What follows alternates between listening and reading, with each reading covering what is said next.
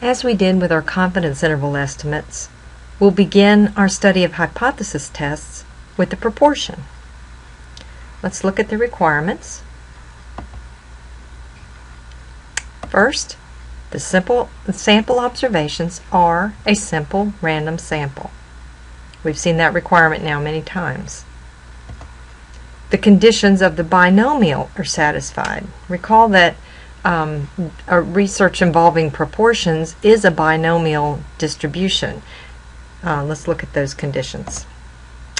Fixed number of trials, outcomes in 2 categories, independent trials, and the probability of success is constant for all trials.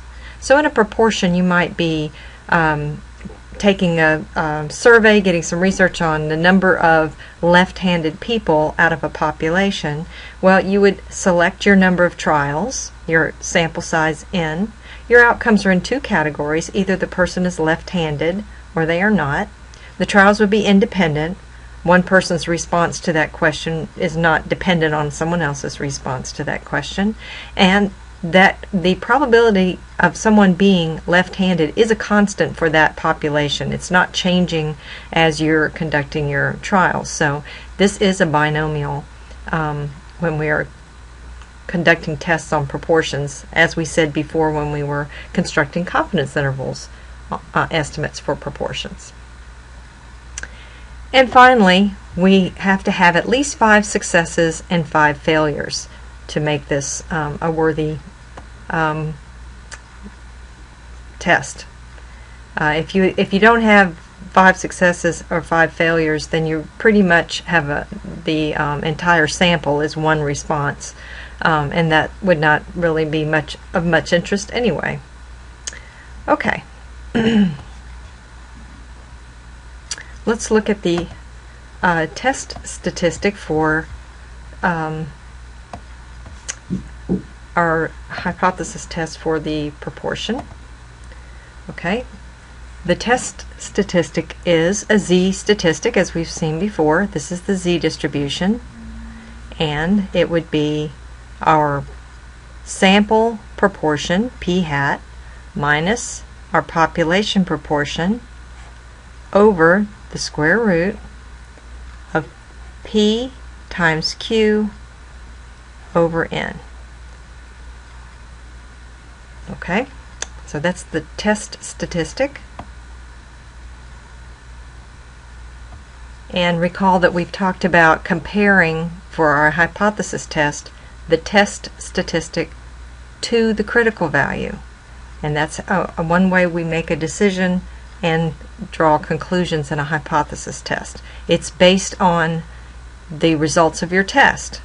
As you can see, the p hat is involved. The p is what your proposed or claimed claimed population proportion is, of course, because p is the population proportion. Okay, a couple of things to note.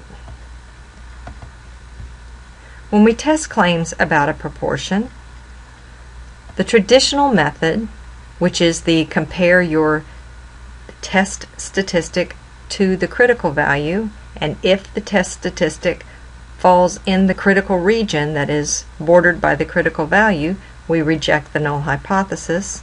If it does not fall in that critical region that is marked by the critical value, then we fail to reject the null hypothesis. So that's one method. And then the p-value method, which is comparing the p-value with alpha.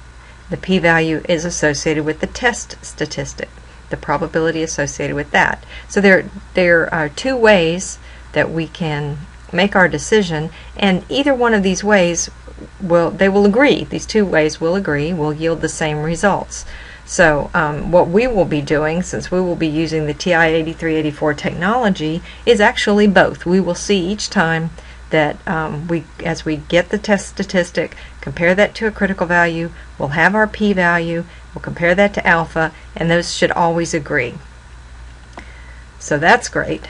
But other thing to note is, I've mentioned before that we can also use confidence interval estimates to make decisions in hypothesis testing.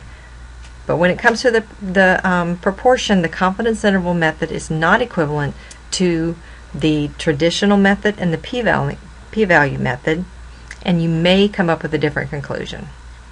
But we won't be using the confidence interval method as we proceed. It was mentioned before, though, that that is a possibility.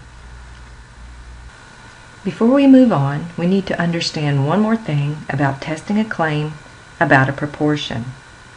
Under certain circumstances, such as those satisfying the three requirements above, a binomial distribution, which is what a proportion is, can be approximated by a normal distribution.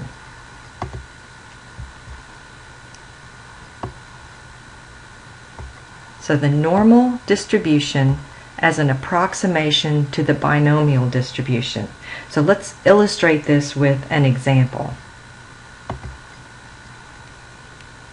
Flipping a coin is a binomial distribution. We have two outcomes. In this case, we're looking for heads, so we either have heads or we don't. It can be shown that as the number of flips of a fair coin increases, the shape of a binomial distribution approaches a very smooth curve. The vertical bars here represent the probabilities of obtaining each of the possible 21 outcomes.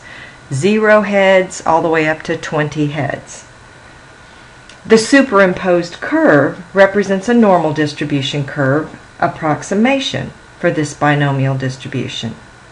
And as n, our sample size, increases, the fit of this binomial to the normal curve gets even better.